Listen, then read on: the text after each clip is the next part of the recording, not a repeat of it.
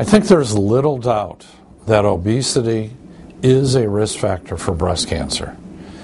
We don't know exactly why. It may be that more estrogen is stored in the fatty tissue of the body, but I think it's very, very clear-cut that obesity is a risk factor for breast cancer. That's the number one thing we want to know.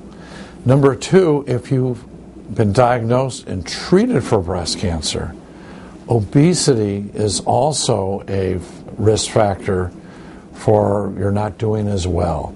Or to put it the other way around, we want to get patients back to a more normal body weight and making them very heart healthy as an adjunct to the treatment of breast cancer. Interestingly, the same thing is true in men. Obesity is probably a risk factor for prostate cancer. Same thing if you're diagnosed with prostate cancer, or for that matter, any cancer.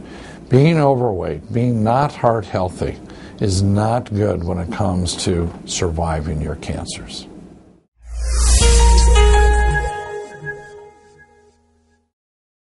Hi, I'm Dr. Jay Harness, and I want to share with you important information that I believe that every newly diagnosed patient with breast cancer needs to know.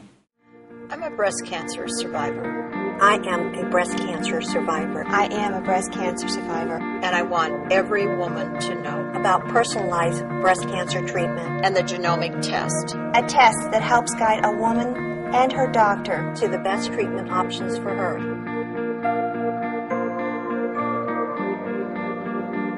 Pass it on.